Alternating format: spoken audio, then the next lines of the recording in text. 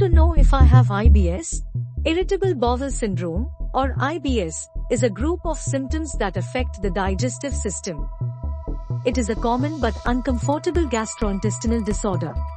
The main symptoms of IBS are stomach cramps that are worse after eating and feel better after passing motion, bloating or a sensation of abdominal fullness, passing watery stools or diarrhea, and straining to pass motions or constipation.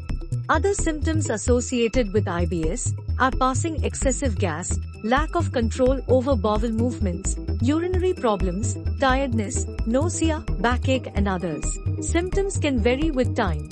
There may be days when symptoms are better and days when they are worse, which is known as flare-ups.